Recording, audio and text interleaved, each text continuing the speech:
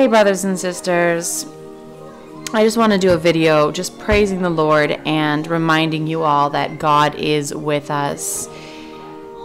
I made a video probably last year or the year before when our car started spinning out of control in the winter, and how I called out to God, and miraculously we were heading for those trees. We were so close to those trees, and miraculously the car just did a U-turn kind of thing, and our car was no worse for wear, and my heart was thumping like crazy, but we were fine. We were totally fine. We just had to wait for somebody to come pull us out. And something similar happened on Saturday. My husband and I were driving in this back road, and my daughter was in the back seat. And we were driving on this back gravel road, and I guess his speed was probably like the speed limit, but when you go on the speed limit on those gravel roads can be quite fast. Anyways, we're going, and all of a sudden, out of nowhere, we're on the opposite side of the road, and he's like spinning it this way, trying to get it under control. It felt a lot like when you're spinning out of control in winter.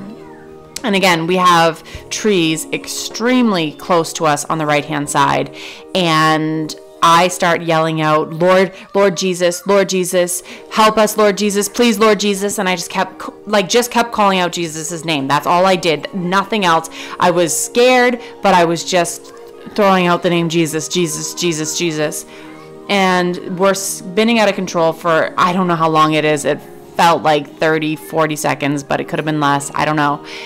Or it could have been more. I don't know. In that time frame, you don't take out a phone and calculate the length of time, of course. But anyways, we're spinning out of control like crazy, and then all of a sudden, as I'm calling out to the Lord, the car just becomes even, like right on the curb, like right when we're about to head into where the trees are, right before we head into the ditch. Then it just started going straight, and it's like, oh my gosh. And I just knew it was God. I just knew it, and my heart was thumping, and I was almost happy it happened afterwards, just because it is so amazing to feel the presence of God answering a prayer so quickly, and just knowing that he's always there for you. And this has happened so many times for us because our career is driving, and we often drive in the winter, and sometimes we drive in back roads, and these kind of things happen sometimes. But my husband, he is a fantastic driver. He is so cautious, so careful. He's really gotten used to winter roads, winter driving, so he really slows down. His motto is basically, if we get there safely, I don't care how long it takes, just as long as we get there safely. So yeah, we drive very safe, but there are times when things like that happen. A tire pops. Like the one time I was driving a couple of years ago, probably 5 or 6 years ago, I don't know. I'm driving, and all of a sudden, and I'm on a highway, and all of a sudden my tire pops, and immediately I'm driving on rim. So 1 second I'm on my side of this road, the next second I'm on the opposite side of the road where the incoming traffic was coming, and this was a highway, and thank God there was no oncoming traffic at that moment. And I'm the type of person who would panic. I would panic, but with God on my side, I took the time to look in my rearview mirror to see if I could go back into my lane. I go back into my lane, and I slow down, and I get to the side of the road and put in my four-way indicators. But it's like, that wasn't me. That was God. And it's like, just knowing that we are walking this walk and we have God on our side is so encouraging, because this world, oh my goodness, it can be a very scary place for us. But I especially like Psalm 91:11. He will put his angels will take charge over thee to keep thee in all thy ways. And I just know that God is on our side, and if God is with us, who can be against us? And so I just opened this up, openbible.info topics, God taking care of us. And I'll put this link in the description box so you can kind of go through them and just be motivated and understand that God is with you in whatever you are going through. If you are sick, or if you have a loved one who's not saved, or whatever it is you're going through, or if there's something, a scary situation like the car accident or anything like that, always your first response should be to call out to Jesus. Like, was it the apostle, who was that? No, it wasn't Matthew. Why can't I think of his name? His name just totally escaped my mind. Peter. Okay, Peter. There it is. Oh my goodness. I think it was Peter. He walked out onto the water, and his faith started going down, and he started going down to the water, and his prayer was, "Lord, help."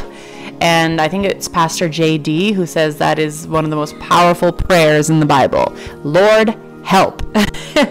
And that's exactly how we need to react in this world. If something is going wrong, if something is scary, just call on the name of the Lord. Do not be anxious about anything, but in everything by prayer and supplication and thanksgiving, let your requests be made known to God, and the peace of God, which surpasses all understanding, will guard your hearts and your minds in Christ Jesus. And I know a lot of you are KJV only. This particular website goes in English Standard Version. But there's 66 verses about God taking care of us. If you want to see these verses in King James Version, of course, you can just look them up in King James. Casting all your anxieties on him because he cares for you. Therefore, do not be anxious, saying, what shall we eat, or what shall we drink, or what shall we wear?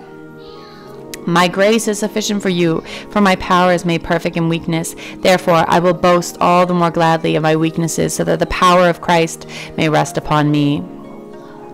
Cast your burden on the Lord, and he will sustain you. He will never permit the righteous to be moved.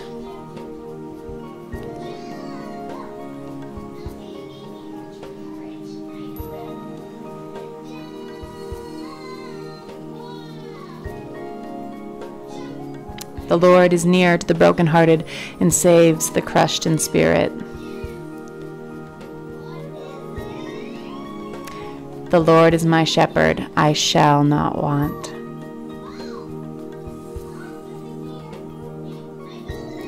Fear not, I am with you. Be not dismayed, for I am your God. I will strengthen you, I will help you, I will uphold you with my righteous right hand. And my God will supply every need of yours according to his riches in glory in Christ Jesus. So now faith, hope, and love abide, these three, but the greatest of these is love. I am the good shepherd. The good shepherd lays down his life for the sheep. So, go through these verses if you want, and just be encouraged that God is with us. He is with us all of our days. And then sometimes I think about those who are persecuted in the Middle East, the ones who are dying for their faith. And I pray that, and I believe this to be true, I pray that the Lord is there with them, comforting their hearts, speaking to their hearts, letting them know that he is with them, because God says that he will give us a peace that passes understanding.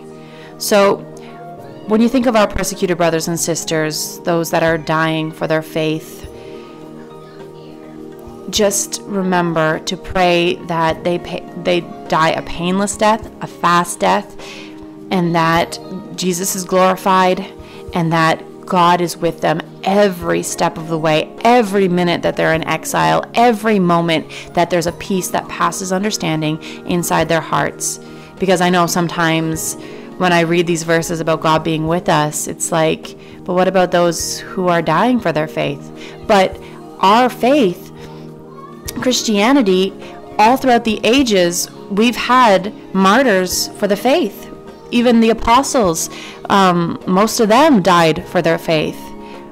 So We know that God will take care of us in this world, and even in our deaths, I believe that he will be there with us. So continue to pray for our persecuted brothers and sisters worldwide, and just read these verses. Encourage yourself. Just continue reading the word every day and put on that full armor of God, and keep Psalm 91 close to your heart, because God can and will protect your family. Let me go over to Psalm 91 real quickly. This is my favorite psalm. I love this psalm. He that dwelleth in the secret place of the Most High shall abide under the shadow of the Almighty. I will say of the Lord, he is my refuge and my fortress, my God, in him will I trust.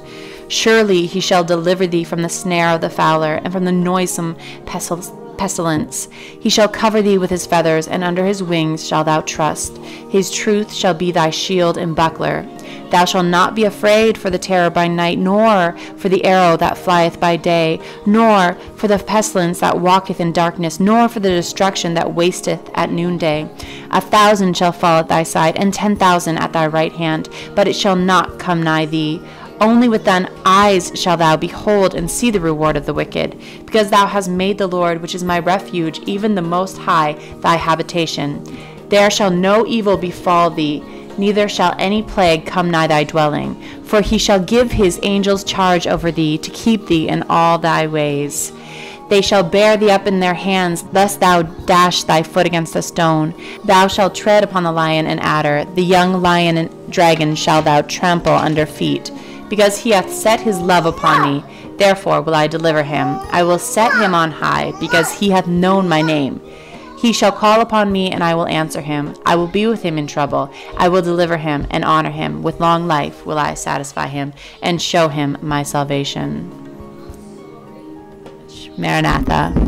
Maranatha.